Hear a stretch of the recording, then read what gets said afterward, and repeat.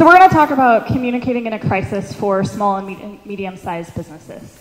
And the most important step is, what is a crisis? That's not the most important step, but to start with today, what is a crisis? So it could be anything that disrupts significantly your ability to serve your customer, your ability to run your business. So for example, if you are a retail shop or a food service establishment and there's a water main break, that's a major disruption to your business. You might be closed for a day. You might be closed for 2 days. It depends how long it takes the city to resolve that water main break and get water back to your building.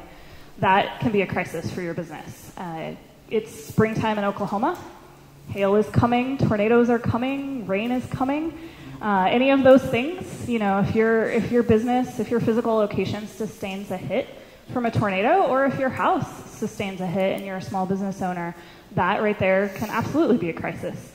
Perhaps you're a family-run business, and maybe you're a sole proprietor, maybe there's a couple of members of your family that help out in that business, and the head of your family undergoes a major illness.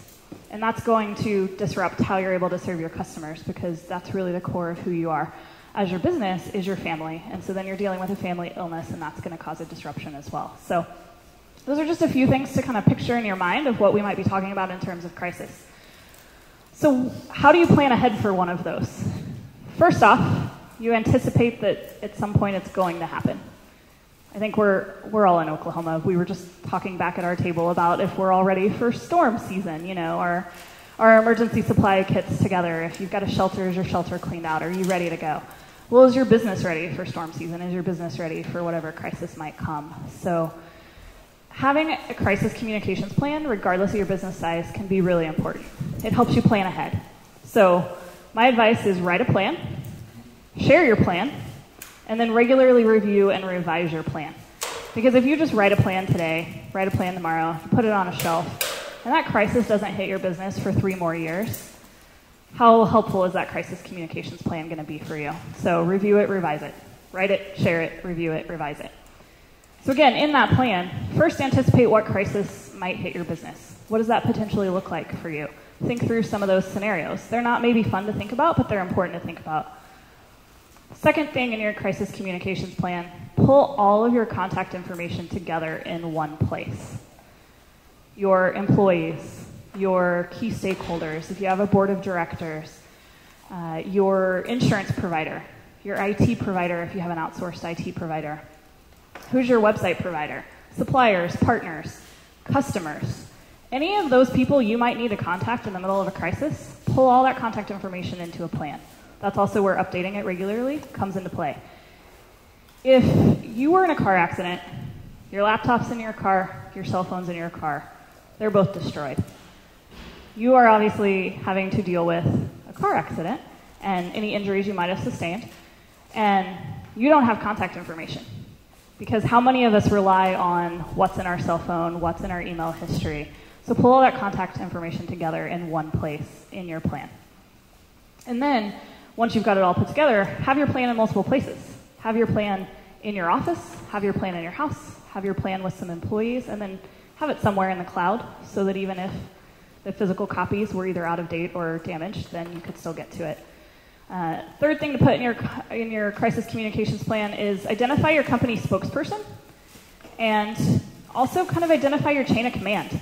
Who's in charge if something happens to the person who is in charge? Now, it's not legally binding. It's not, for that kind of business succession, talk to a lawyer. But in terms of communication, know your chain of command. Know who's your spokesperson. If you do end up in a media coverage scenario, who's authorized in your company to talk to the media? Fourth, your notification procedures. So if something does happen on the crisis front, how do you notify your employees? How do you notify your stakeholders? How do those people expect to hear from you? I think we've all probably, somewhere in our lives, either as kids or as adults with kids, have gotten that phone call at 5 o'clock in the morning that says, "Hi, this is Superintendent so-and-so with such and such school district, and we will not have school today due to inclement weather." Small businesses don't necessarily have that kind of phone blast technology. I mean, it's out there. If depending on your company size, you might want to look into it. But you may not need that. You may just need a group text message. You may need a group email. But you need to know how you're going to notify your personnel and how you're going to notify your customers when there's an interruption to your business. And then those people also need to know what to expect from you in terms of notification. Your emergency protocols are the fifth thing that can go in your plan. So what does happen? And that kind of goes right there with notification procedures, but what happens if something happens to your physical location? You know, do your employees report somewhere else to help you? Do your employees stay where they are until they've heard more from you? What if something happens to your physical location when your employees are physically there but you are not? And so kind of your emergency protocols and what people need to do in that crisis can come into play in your crisis communication plan as well. And then one other thing that I would recommend that each of you do, depending on where you are in your business. So you may be the owner, you may be an employee, you may be a sole proprietor. If you are not the person in charge of things, then it's also probably just important to ask some questions about some of these things to make sure you understand your role. But redundancies are really important, and multiple people having access to things. Does anybody have a Facebook page that someone previously in your company started and now nobody can get to it? It happens all the time.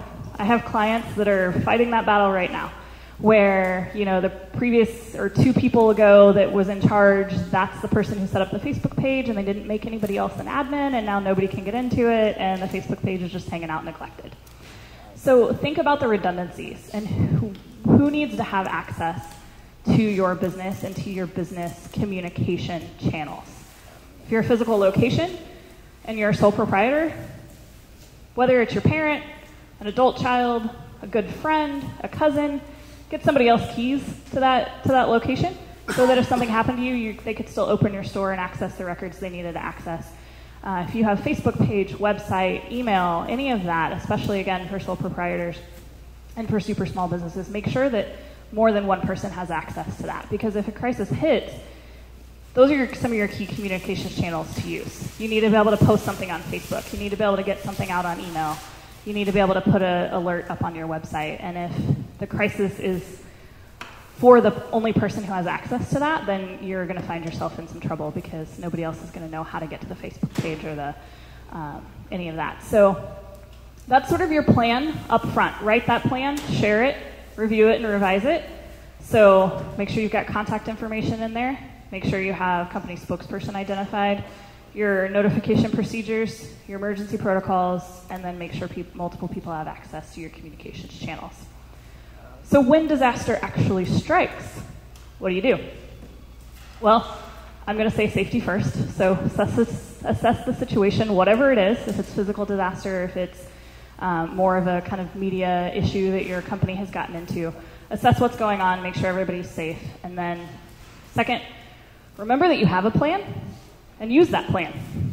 So you've written your plan, it's physically there at your office or it's in the cloud somewhere, and you're going to pull that plan down. And hopefully you reviewed it and revised it recently. And work through that plan.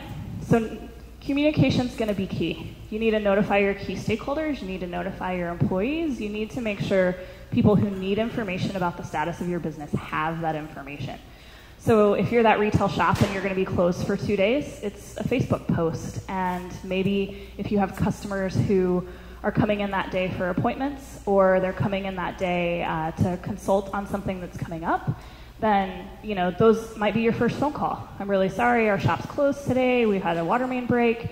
Is there somewhere else I can meet you to talk through this, or is there some other way that we can help meet your needs? So customer communication is going to be key. Employee and stakeholder communication is key as well. So just keep those people in the loop. And I know I'm talking pretty broadly because there's a whole lot of ways that crisis might apply to your business, but really it's just about keeping that communication top of mind.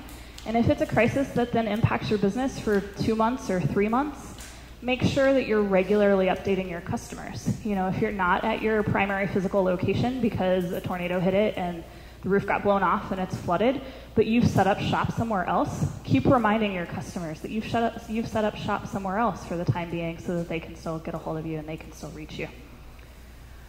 So another piece of crisis communication is the media.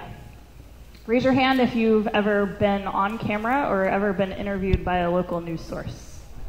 Okay, so it's about half the room. I'm kind of impressed. Raise your hand if it was a good experience. Raise your hand if you've had a not so great experience.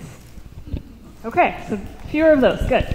It's a little unnerving and a little intimidating when somebody walks up to you with a microphone or a tape recorder or a camera, and all of a sudden you're on the record and you're being asked about this situation that's happening. Hopefully you're not completely surprised, and I'm going to hope that no one in this room ever experiences that whole, investigative journalism, cameras rolling, microphones rolling, and they're like barreling through the door of your business to catch you in some, crazy act. I hope none of you ever experience that.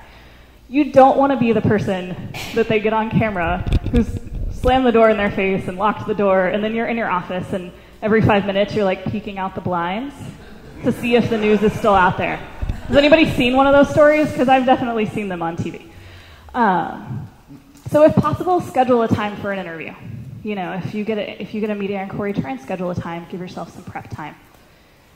Then sit down and anticipate the questions the media might ask you. What are they going to ask you about this crisis that has happened? Kind of write through those questions. Come up with some talking points for yourself. Think in talking points when you're dealing with the media. Think in short sound bites. Because if they ask one question and you give them a 3-minute answer, your 3-minute answer doesn't fit on the news that night. So think in short phrases that are easy sound bites and start with the most important information. Be yourself when you're on camera, or if you're in an interview, even if you're not on camera, if it's just for print, be yourself. Take a deep breath, relax, be who you are, understand that you know what you're talking about, you've prepared some talking points, and then go from there. Be nice. Sometimes it's hard depending on what the story is. Sometimes it's hard depending on the scenario, but everybody has a job to do, so you're trying to do yours and the media is trying to do their job as well. Be honest, but you also don't have to answer every single detail of every single question. So you've got your talking points prepped, you know what you want to talk about. The reporter may want to talk about some different stuff. It's to your advantage to be honest in that scenario. But then also, if you don't have an answer for a question, it's okay to say, I don't have an answer, or we're still looking into that. Can I get back to you at a later time? The news runs pretty quickly. They're trying to air it that night on the news, or they're trying to run it tomorrow in the newspaper. So they're going to want questions pretty quick. But if you truly don't have an answer to a question, don't try to fudge it. Just be honest. You don't have an answer right now, but you'll try and get back to them as soon as you can. And then that's really it with the media piece. And then Lawrence has given me the sign too that I need to wrap up, which is great because that's pretty much my last point.